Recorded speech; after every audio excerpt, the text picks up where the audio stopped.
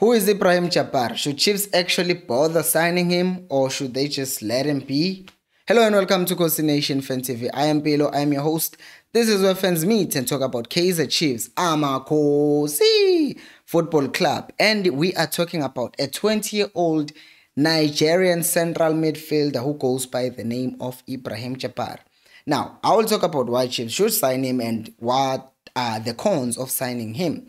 So let's start with the pros, obviously. The first one is that Uzwan has been talking a lot about players. He wants to see his players playing with arrogance.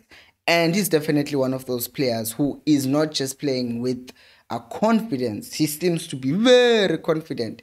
And that is when he played for Olisa anyway. We will talk about the difference between how he plays for Stellenbosch and how he played for Olisa as well. But that will talk about that later on in the video. And the second thing is that there's a difference, obviously, between a player who is confident and he can't do anything with the ball. But also, a ball control is really, really, really good because if sometimes you play against teams that are compact and they're making sure they're preventing you from making these intricate passes that we've seen him to play with Utole, sometimes with Usaile. And you're going to need more players like that with Chiefs going forward because it's clear Ugutuzwane, that's what he's trying to get his players to do. Play the ball, make these fine, intricate passes, make a move, and I think Jabaar fits that style of play a lot, and he would benefit from playing alongside players who are also playing that style of play. And something that is a pro and kind of a con is a versatility. What do I mean by versatility being a con? Because here's the thing. Now, with Stellenbosch, they are playing him. They've played him as a left back. They've played him as a defensive midfielder as well. But that is problematic at times. Here's why. Because you have Ustebe, you have Umat. We know both of them, they are more of attacking midfielders than holding midfielders. But with Chiefs, they are played in those positions as a defensive midfielder. And at times you see Umat, he knows in terms of the formation, in terms of the structure of the team, he's supposed to play as a defensive midfielder. But at times, you see he wants to venture forward, but then he's thinking, who's going to be covering for me? And that is why sometimes I feel like this thing this player can also play as a defensive midfielder becomes a problem.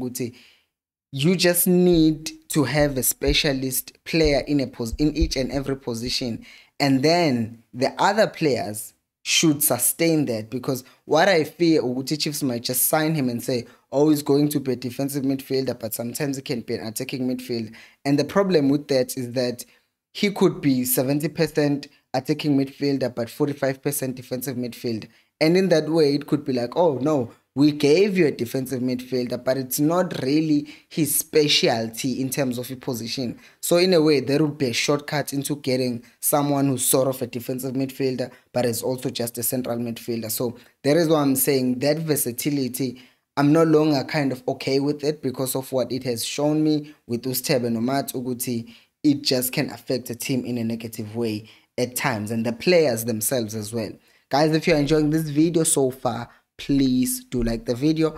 It helps me to reach more people like you. Now, on to the cons. The fact that this season, he has only started 11 games. I know that's quite a lot.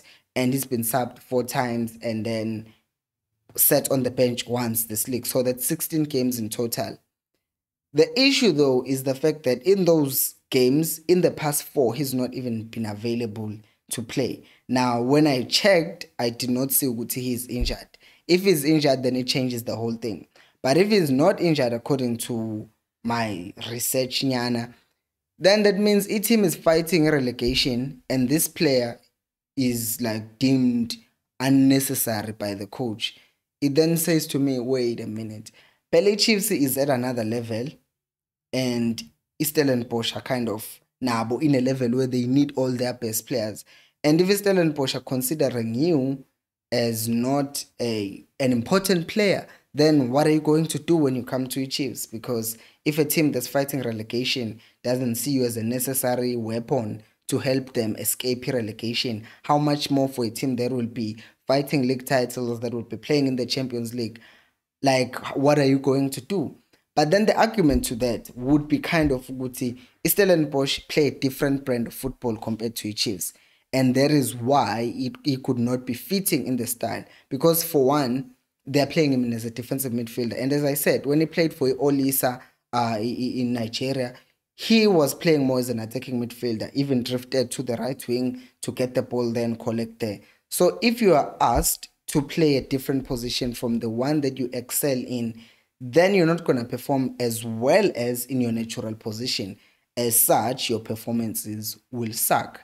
And if your performances suck, then you get benched. And as a result, you look like you're a bad player because some stats will show Uguti you are not good at playing in that regard. Now, the other thing is that each Chiefs will have to decide, obviously, Uguti, Stellenbosch, we are linked with Umendieta, we are linked with Umthetho, and now we are linked with Jabaar. Out of those three players, realistically, how many can Chiefs sign? Because last season we already took two of their best players. We took Ukweneka, we took Dupree, we took a striker, and then we took a defender as well. At one point, or at some point, Stellenbosch are going to say, you know what? This is actually not working for us. Even if Chiefs is giving us good money, but if we're going to keep on losing our best players to Chiefs, then we're going to get relegated. And we should hold on to some of our best players. And that might not be Uguti they hold on to Jabaar because he's also 20. They know Uguti, if Omiake could pick up this season and he could be worth more money next season and he will just be 21, and that means they will get more money for him. So I think Stellenbosch at some point will just have to, if I was somewhere we bought a Stellenbosch, I would be like, guys, at some point we need to like grow some stones and say, no, we're not going to sell our best players. Let's develop our other good players while we're transitioning these players out of the team and making money on them as we sell them. Because I'm sure Guti, right now as he's getting benched, if value is not as high as it would be if he was playing consistently. And then that means right now, if the Chiefs wanted to buy him from Stellenbosch, it would be like for change with regards to how much Stellenbosch would want to sell a player who has such a good potential. And the other thing in Guguti, he's obviously not a South African player. And not by not being a South African player, that means the Chiefs will have to prioritize Guguti. Do we sign this central midfielder / defensive midfielder to fill in those foreign spots, or do we actually go out and find someone who's a specialist, maybe a striker, maybe a defensive midfielder, to fill that foreign spot that's remaining? Because you don't want to sign a player, Caleb, and then have them just occupy space, literally, like, so good he's a foreigner in your team and you can't have more than 5. And then now you can't sign more players because you already have a lot of foreign players in your team. And those spots are already, like, what's the word? Are already filled up. As such, you can't sign the players that you actually need more than that player that you have signed for that position. So I think if the Chiefs makes the signing, they would make it, or they should make it, after they've prioritized Uguti. We have a defensive midfielder. Maybe we got him outside if we end up not signing Umthetho, or we already got Umthetho as a defensive midfielder. So going forward, our other players that we need that we can sign from abroad, maybe it's one player. So, okay, we still have a foreign spot remaining, so we can sign Jabaar. That's the only other thing that needs to be taken into account, obviously, when signing him. Let me know what you think down on the comment section below. Thank you for watching. I'll see you on the next one. And until next time, remember, share the video. Equals. I'll pay you more.